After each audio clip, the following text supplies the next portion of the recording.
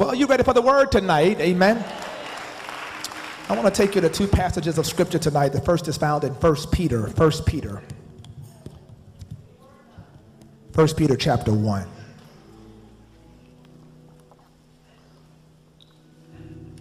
1 Peter chapter 1. The second is found in Psalm 100. In verse 1. Father, we thank you and we bless you tonight.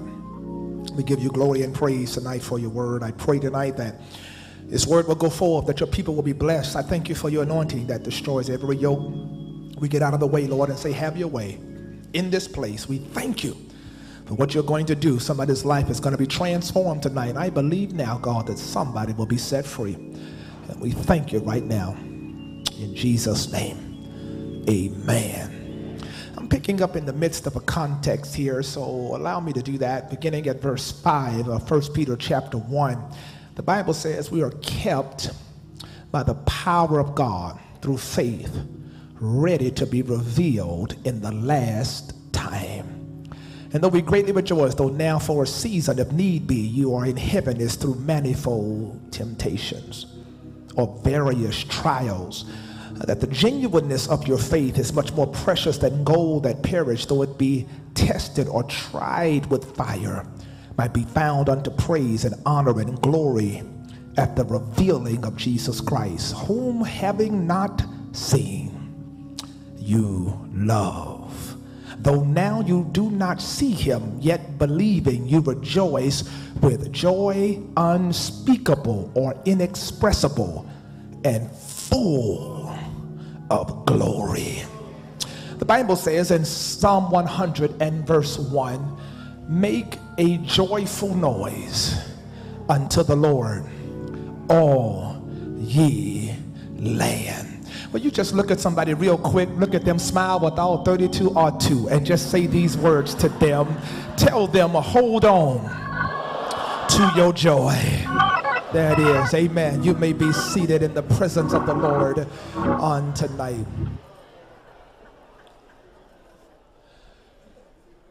People of God, whether you've been saved for 20 years, 20 months, 20 days, or 20 minutes, there is a universal testimony that permeates the pew in this house tonight. And it is this, that since you've been saved, the devil has seemingly picked you out to pick on you. Whenever there is something powerful at work in your life, there was an amazing purpose and destiny that God has for your life. Make no mistake about it, that your being here is not by accident. That God has orchestrated some things in your life to bring to pass your destiny, and the devil got the memo. The devil cannot take from you what God has promised you, but he'll make it so difficult that you'll surrender it yourself. Now, I need you to understand that if the devil, if you're not experiencing any kind of demonic interrogation, if the devil isn't bothering you, you ought to be nervous, because it is an indication that you and the devil are running in the same direction. But the moment you turn your back on the devil, somebody can be a witness that that's when all hell breaks out in your life. Destiny is being pursued. Kingdom is being advanced when you are doing what God has called you to do. Make no mistake about it. Dogs don't bark at parked cars. Whenever you are progressive, whenever you are moving, and that's why when you are a progressive person, you get irritated and agitated by trifling people. Because these are the kinds of people that get under your skin because you're too busy to be playing games with them. You're going through too much. But it is interesting now in the context of this text, because you have to understand that we're dealing with people who are going through a tremendous amount of oppression and persecution simply because of their convictions concerning the Christ. They are now left to talk about the ministry and the passion of the Christ who had been crucified and risen again, and many of them are now being rolled down hills in spiked barrels, and some of them are being crucified upside down and burned at the stake for the cause of Christ. Kingdom advancement attracts unto itself demonic persecution. But Peter declares tonight, and I think it's so interesting that all of us must realize that there is something different about us. And those of us who are believers have to declare that we are different. We're not like anybody else. We stand out. We have a different stance in our situation, a different posture in our pain. And the way you can tell the difference between a child of God and somebody in the world is to put them under the microscope of trial and tribulation, and you'll see a difference.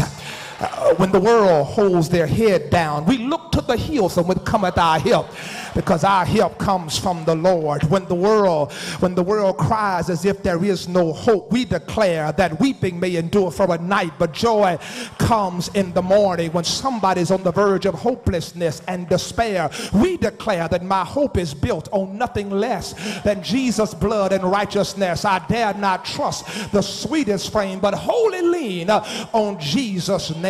When the world sees the glass half empty, we see the glass half full. When the world sees life as a pessimistic reality, we see it in an optimistic reality. And the truth is, people look at you and they marvel and they're trying to figure out what is it that you have that causes you to be that different. Let's make no mistake about it. Even your haters and your frenemies, they are looking at you trying to figure out what is it that you have that causes you to still give God glory when you don't know how your situation's going to turn out.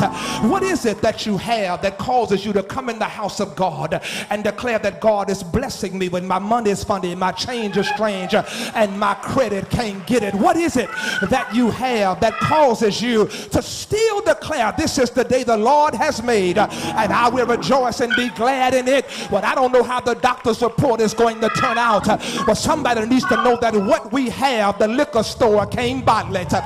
What we have, the dope pusher can't push it. What we have, you can't get down at the Galleria. But what we have tonight is joy. We got a revelation of God's word that is so powerful, and we declare tonight that people of God, what the devil is after, he is after your joy. I've come today to declare, I know you think he's after your house, he's after your money, but he's really after the revelation of God's word in your life. But tonight somebody needs to draw a line in the sand, and somebody needs to stick your chest out and declare to the devil that I'm not a rookie at this thing. I've been here before and I ain't going nowhere until I get what God has for my life. I'm holding on to my joy. Devil, you will not, you shall not, you cannot have my joy. Would you just tell somebody, hold on to your joy?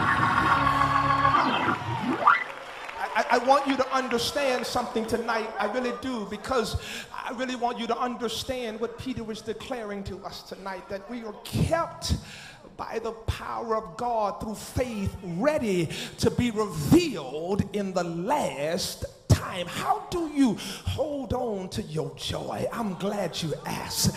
I need you to understand tonight the power of having something on the inside that's saved up for the off season. Tell somebody you need something on the inside that's saved up for the off season.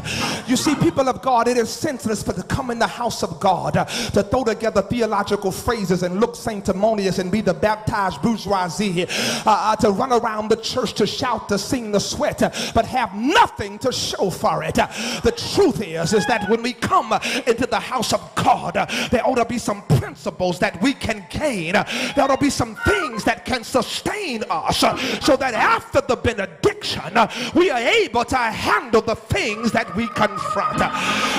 He says this: we are kept by faith.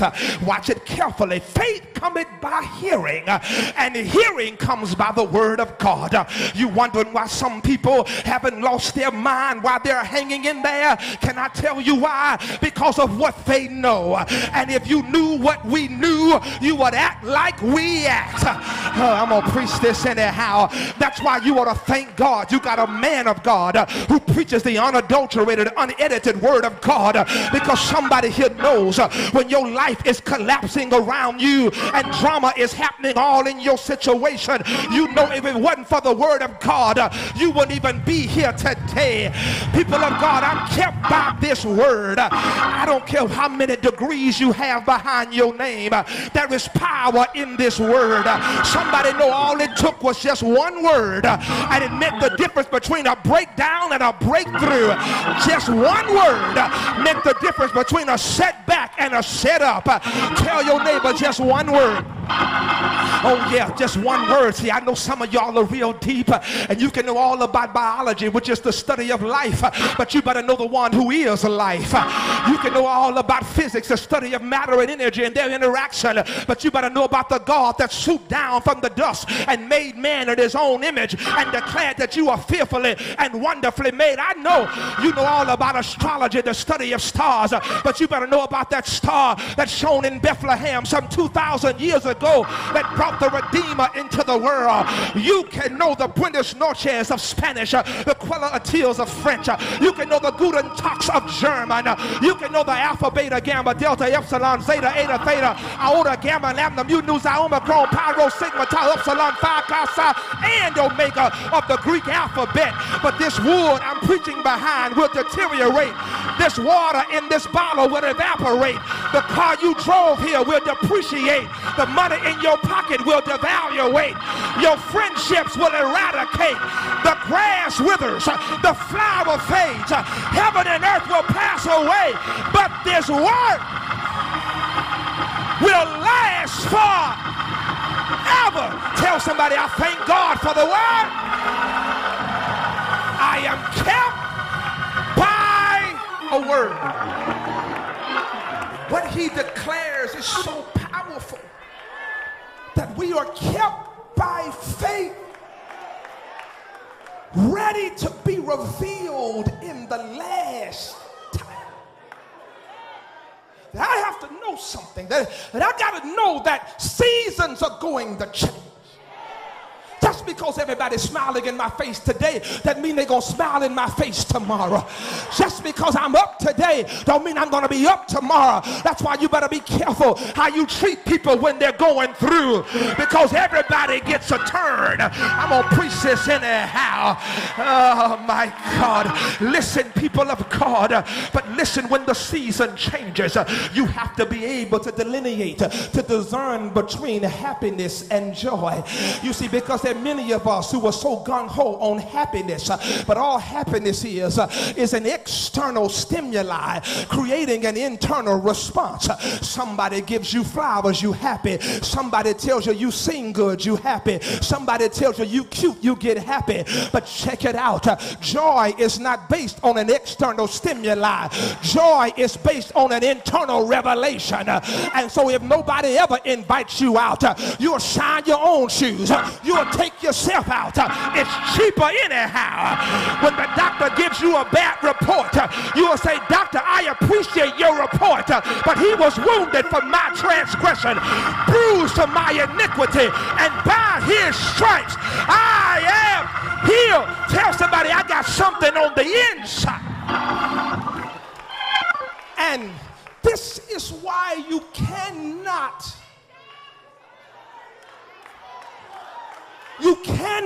miss revelation. Because often we defer word to people saying, I wish so-and-so had been here to hear this. Because just because you're not going through it now doesn't make it applicable to you. You better do like grandmama say, put it in the deep freeze. Because one day you're going to have to throw it out. Oh, I feel like preaching up in here tonight. We are kept by faith, a revelation that's ready. Somebody say, this word is ready.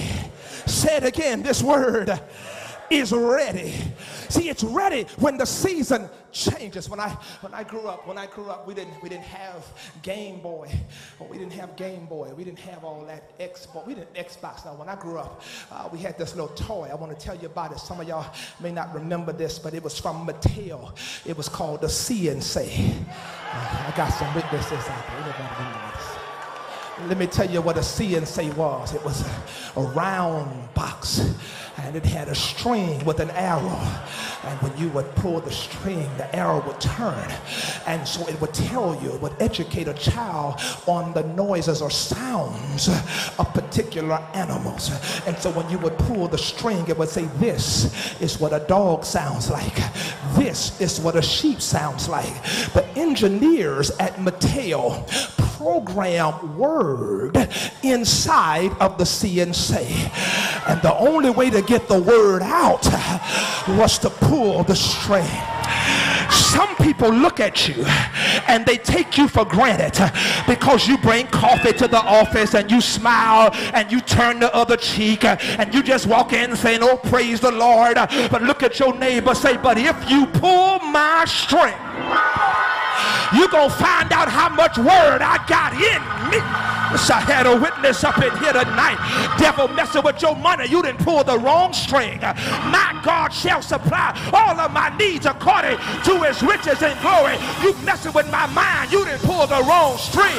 Thou will keep me in perfect peace whose mind is stayed. Hey, hey, hey. We are kept by faith. Ready to be revealed. Ready to be revealed. Ready to be revealed. But he says, if need be, you are in heaviness through manifold trials. Different kinds of trials. That the trial of your faith is more precious than gold that perish. Though it be tried with fire, might be found unto praise, glory, and honor unto Jesus Christ. Here it is, that God intentionally tests your faith to bring integrity to your testimony. God, by his sovereignty, he does whatever he wants to do, to whom he wants to do it, how he wants to do it, where he wants to do it, and he doesn't owe anybody an explanation as to why he does what he does. He's just God like that. And God navigates your life through a series of events he knows you would never volunteer for. That's why he didn't ask you. But he will take you through some things. He takes you through these things for a reason. He takes you through them in order to bring validity and credibility. And he takes you through these things to authenticate your testimony, because you don't have any validity or substance to your testimony unless you have been through what you telling other folk they can make it through.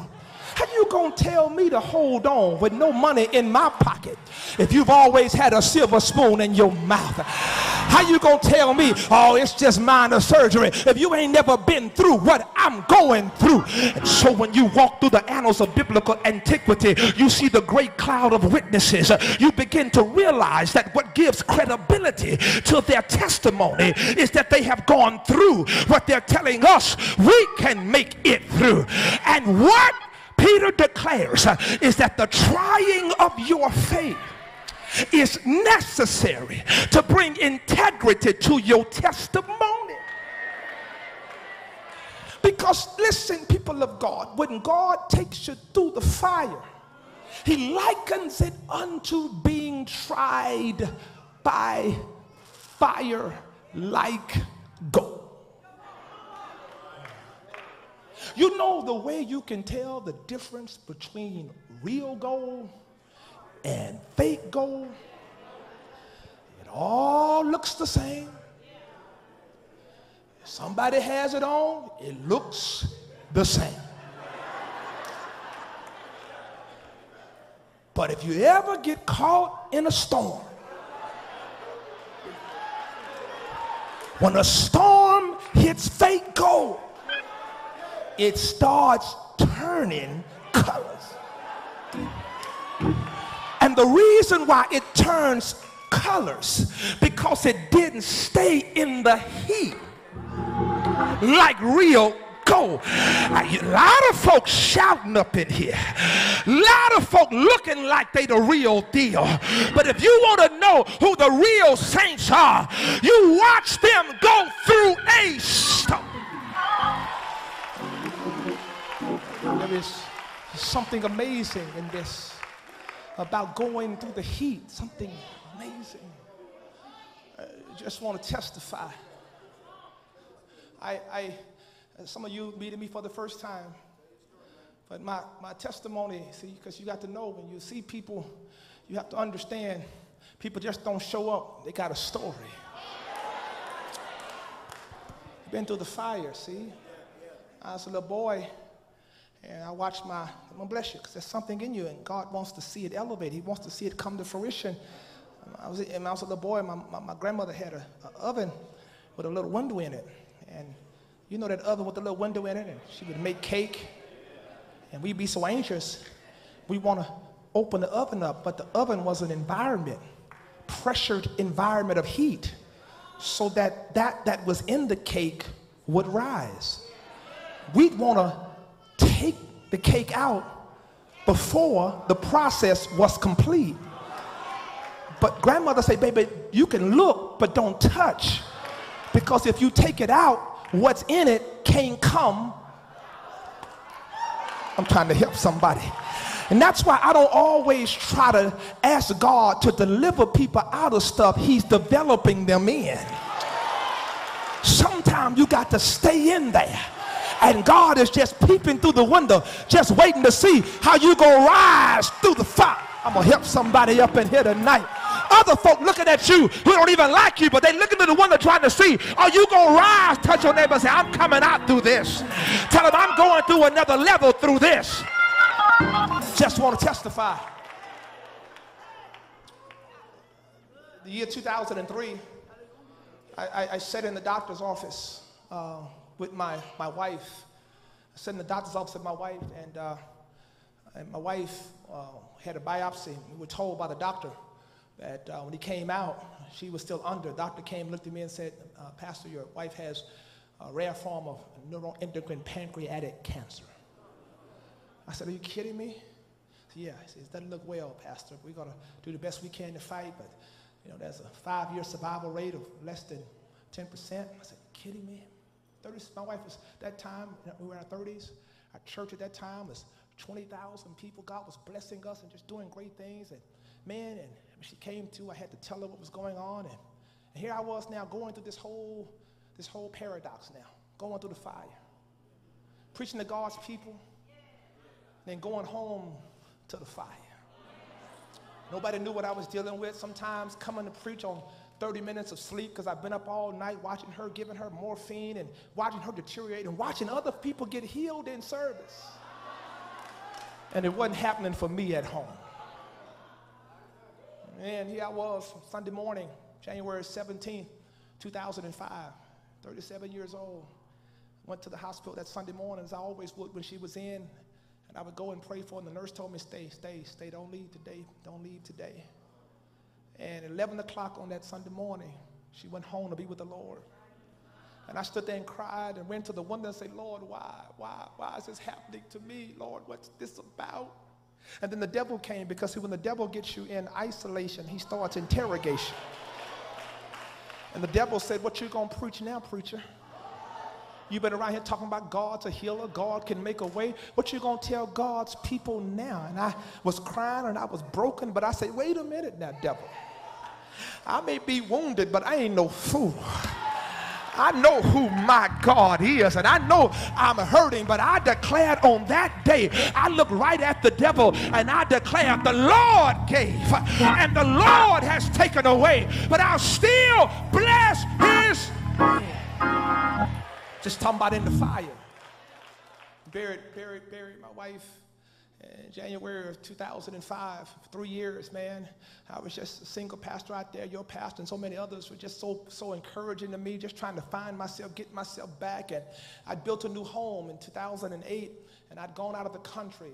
And I really hadn't even been in the home but a couple of weeks. And I was out of the country. I came back in, and as soon as my plane hit Miami, Florida, my phone rang. It was my neighbor saying, "Your house is on fire." I said, "What?" "Yeah, your house is on fire." I'm talking about the fire now. And I said, "What are you talking about?" There was a lightning storm in Nashville. Out of all the houses in Nashville to get hit by lightning, it was my house. Here I was literally on a Saturday coming back to my church, didn't have nowhere to stay. They put me up in a hotel. I had to get socks from Walgreens across the street from one of my locations, and my armor bearers and my deacons, and they were just praying and worried about me. And I was in my office, and here comes the devil again saying, "What you gonna do now, preacher?" That wasn't even me. That was an act of God. "What you gonna say this morning?" I pulled myself together and told the devil, "Look, I tried to send you back to hell 3 years ago, but let me send you good for now." I said, "Though he slay me, yet will I trust in him." You see, we got some people up in here today who understand that when you go through the fire, you coming out not as a testimony, but you coming out with a real testimony. Because when you've been through, when you've been dog dragged down so broke you didn't know where your next dime was coming from, when you had to scrape change out of the couch to catch the bus, when you didn't know how you were going to make it and you were so sick, you will move from testifying to showing up testifying, because God will take you through a test, and God will take you through that test, and he will leave you there until you almost break.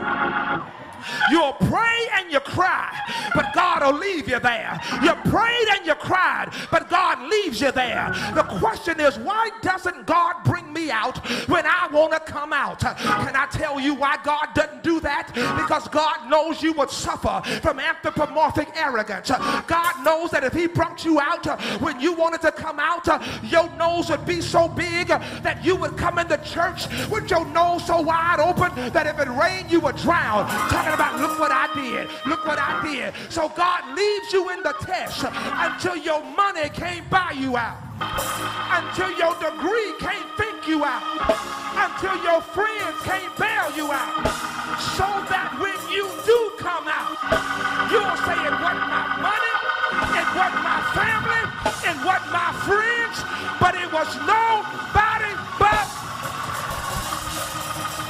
Look at your neighbor and say, "I thank God for the test. I thank you for my mountains. I thank you for my valleys. I thank you for the storms you brought me through. If I never had a problem, I wouldn't know what faith in your word could do. But through it all, I've learned how to lean and depend on you. I've had good days, bad days, hills to climb. But when I look around, all of my good days outweigh my bad days. I won't come back." Has God been good to anybody up in here that? Tell somebody, hold on to your joy. Listen, that's one more thing and I'm out of here. That's one more thing and I'm out of here. Peter says something that captivated me. I'm done. It's captivated me. You know, he said, "Whom we have not seen, we love. Though now we see him not, we still believe. We rejoice with joy unspeakable or inexpressible and full of glory." I've never, even though we can't see God, God's got some indicators of his presence. That when we make contact with those indicators, our joy becomes inexpressible. I've never seen the wind, but the leaves are testifying. I've never seen the gas in my automobile, but I got an indicator that lets me know the gas is right there. And when you've had your own set of experiences apart from proselytization and apart from being catechized by some denominational affiliation. I'm talking about when you've had your own set of experiences with God that you don't need nobody else to tell you who God is. You have gone through enough stuff for yourself that you know God is a tuition payer, gas in your car, food on your table. I'm telling you, you know what God did for you. Your joy will translate itself into noise.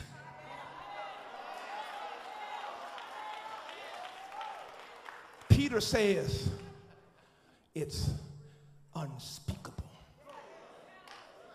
David said, make a joyful noise unto the Lord, all ye land. Some people have a fundamental problem with noise.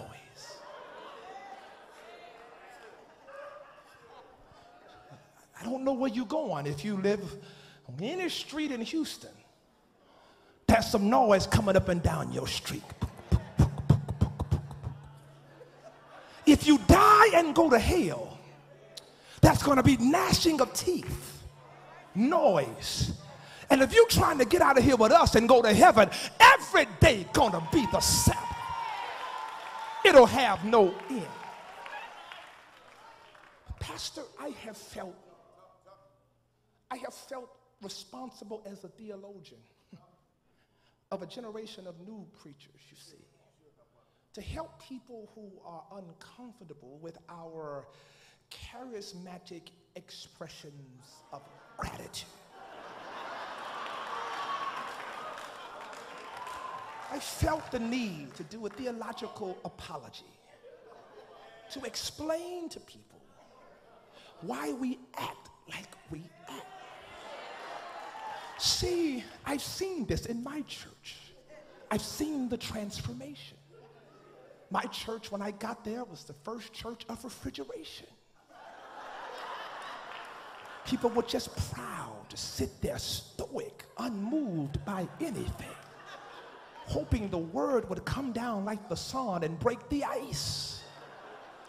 And it comes out of a historical construct of people who come to these churches and who had become affluent with their degrees and their jobs, and they turned our churches into silk stocking churches. That we were no longer fishers of men, we were keepers of the aquarium. We had reserved seating for the biggest payers. People would sit there and they would be dignified and they would say, shh, that's too loud, Reverend, that's too much. And they want to sit there because we don't act like that, because we're educated. We are affluent people. And they look down their glasses at you when you would raise your hand and say hallelujah and make you feel uncomfortable because they were affluent. They had degrees behind their name. And so now it has become somewhat of a paradox, a conflict of culture, if you will, that now that generation is trying to figure out why many of us in our generation who are educated with the same degrees and the same socioeconomic status and who act a fool like we do. It's simply because we remember being broke in the financial aid line. We remember where the Lord brought us from. Oh my God, can I preach this like I feel it? But I need to, I gotta go to my seat, I'm done. But I need to give you a definition of noise. So you don't think that we're just have a zeal without knowledge. Let me tell you what noise is. Noise is information that I'm trying to articulate. Yes. It's information that I'm trying to communicate. But when I try to communicate it, it comes up on the other side of articulation. Information that I'm trying to communicate. But when I try to communicate it, it comes up on the other side of articulation. I grew up in the Mount Canaan Baptist Church of Shreveport, Louisiana. We had on the mother's board back then a lady named Miss Pearline Jones. She died a few years ago. She was 98 years old. She had a 6th grade education. She couldn't read, but she knew the Bible. When I was the church drummer, I was the church percussionist as a kid. And we were the musicians. We just having fun as kids, you see. And we look at those women. Those were the women you respected. The mothers with those white, thick stockings on, those gloves. And you wouldn't dare get up and walk because they pinch you and tell you to sit down. But they were praying women. They'd be moaning when the preacher was preaching. Praying women. And Mother Pearline Jones would do something, and it was kind of amazing because it would really be prompted by what we would do in the band. I was the drummer, so the musicians would look at me and say, let's do it, because we were just kids. We wanted to see Mother Pearline Jones do this thing. So I would get it going, you see. I would get it going. Let's stir this thing up. And Mother Pearline Jones, sure enough, would stand up, fold her arms, and she'd say, That was the funniest thing in the world to a brother. I mean, we just love it. Let's do it again. Mother Pearline Jones would just say, But when I came to know God for myself, I found out that in that was something that God had done for Mother Jones, that she was trying to communicate. But when she tried to tell us about it, nouns and verbs were not enough. Syntax and grammar were not enough. And the only thing that could come out of her mouth was some noise. Somebody tonight, when you look at what God did in your life, you look at how far God brought you, look at your neighbor, tell them this should not be a quiet pew. Tell them, because God's been too good.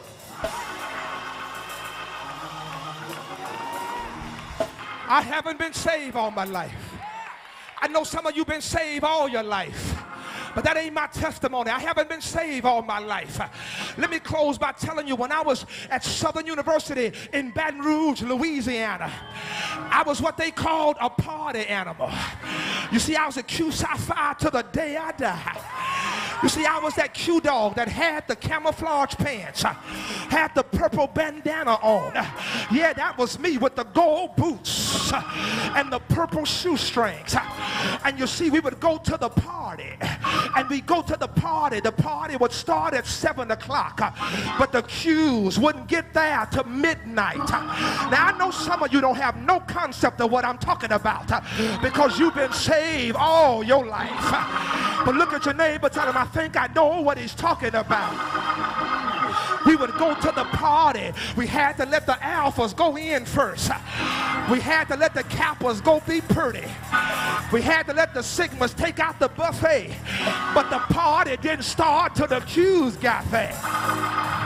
We'd walk into the party and the DJ would be bumping the music, but I was the lead Q dog, and I would walk in and see people sitting around the wall, AKAs looking cute over by the wall, Deltas over there dancing with each other. I said, wait a minute. So I was the lead Q dog, so I went to the DJ and I took the microphone and I said, hold up, Mr. DJ, I got an announcement to make. I say, y'all, we came in here and we paid too much money to sit around the wall. I said, let's get this party started right. I'm going back to Nashville, but I believe somebody, when you come into Wheeler Avenue and you see somebody sitting around looking cute, you need to tell them, wait a minute, Jesus paid too much for you to sit right there. Let's get this worship started right. When I think of the goodness of Jesus and all he's done for me, my soul cries hallelujah. I thank God for saving me. I'm looking for somebody tonight. The devil's had you under attack. The devil's been trying to take you out. But tonight, I'm looking for the noisy section. I'm looking for somebody who will break protocol tonight. Somebody, when you think about how far God brought you, somebody who can forget about what you got on. If you got to pin your weave back, raise your voice, open up your mouth, and give God some noise. Come on, give him praise in this place.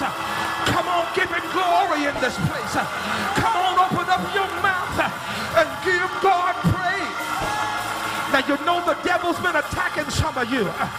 So I need to teach you how to speak to the devil, because somebody was on the verge of giving up. But tonight I want you to take your finger like you got an attitude and say, devil, you tried to destroy me. You tried to take me out, but you made one mistake. You let me get here tonight. You should have killed me when you had me. But since I'm here,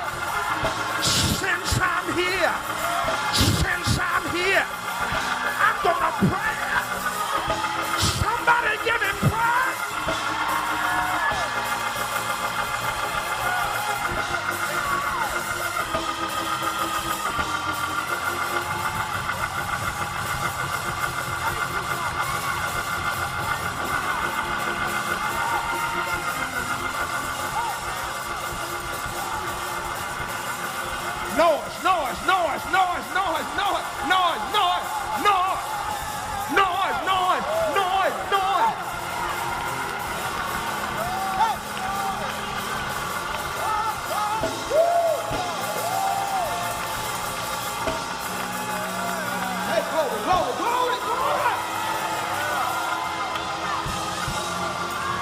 Hallelujah. I want you to reach over and grab the hand of that person next to you. I want you to stretch across the aisle. Stretch. I want you to squeeze that hand. I just want to leave this with you. Squeeze that hand and tell that neighbor, that's what a miracle feels like. Tell him, I don't have time to explain it, but trust me, that's what a miracle feels like. Devil's been attacking your joy. Sometimes you don't have to be doing anything but what God told you to do, and the enemy will come in like a flood. But you got a revelation inside of you, saved up for the off season. God is tempering your testimony, bringing integrity to it. And every now and then you got to speak to that devil when he comes. You got to remind yourself. I want you to hear the words of this song. Hallelujah. Squeeze that hand. Tell your neighbor, the devil is a liar. The devil. I want you to hear this. He's a liar. Listen. He's a liar. Listen. He's a deceiver. I want you to hear this. He's a deceiver. I just want you to hear this, and I'm going to my seat. He's a deceiver too. Deceiver. Now would you look at that person on your right and just look at them square in the eye and tell them, God's not through blessing you. God is not through. Come on, is not through blessing you. Blessing you. Oh, feel the anointing in this house. Feel the power of God. Oh, I know what it felt like. You were waiting. Come on, I know. You've been waiting on a blessing. Anybody ever been there and it seemed like it wasn't gonna come? And it seems that it just won't come. Woo. Every which way you went, the doors were shut. The doors were shut. Things got so rough. Things are rough. And then you had people start giving up on you. It's over for you. It's over for you. The devil starts interrogating you. That's what he's been doing to somebody late in the midnight hour. But remind your neighbor, tell him, remember this, remember this, remember this. The devil. But the devil. Hey, he's a what? He's a what? He is a liar. He's a deceiver. He's a deceiver. He's a deceiver. Deceiver. I believe I got a witness out there. And when you take that same hand, lay it on yourself. Come on. Lay it on yourself and prophesy. And just say, God is not through. Come on. Come on. Speak it over your own life. Come on. blessing. Blessing you. Would you go and find 5 people, give them a hug and tell them God's not through blessing you. Tell them God's not through blessing you. God, come on, tell them. Tell them, tell them. Come on, tell them. It's not through. Come on, tell them. Tell them. Come on, tell them. Dry your eyes. Hold your head up. Blessing you. Blessing you. Don't you give up. Don't you give in. Tell them, God. Come on, tell them. Tell them. Tell them. Tell them. He's not through. He's not through. Hey, hey, hey, hey, hey. Blessing you. Somebody came here tonight. You need to know this. Whatever. Whatever. I believe I got a witness out there. Whatever the Lord promised. Whatever he promised. Anybody know he's able? He's able. He's able. He's able to do. Hey, hey, hey, hey, hey. God is not through. God is not through. Come on, say it. No, say no, it, no. say it, say it, No, say no, it, no. say it, say it, say it. It's not through. God is not through. Come on, come on, come on, come on.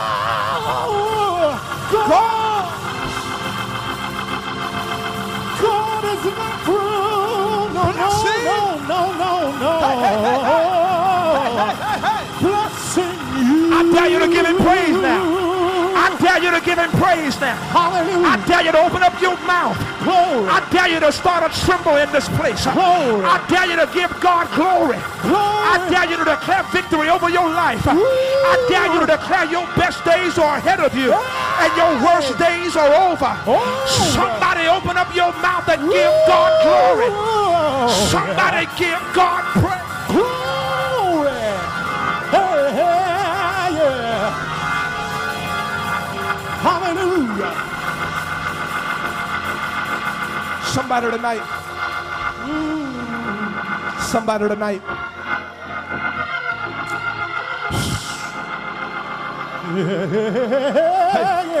Hey, hey, hey, hey. Oh, yeah. Look at your neighbor real quick and tell him, excuse me. Excuse me. Tell him, I'm sorry you sat next to the craziest person in this place.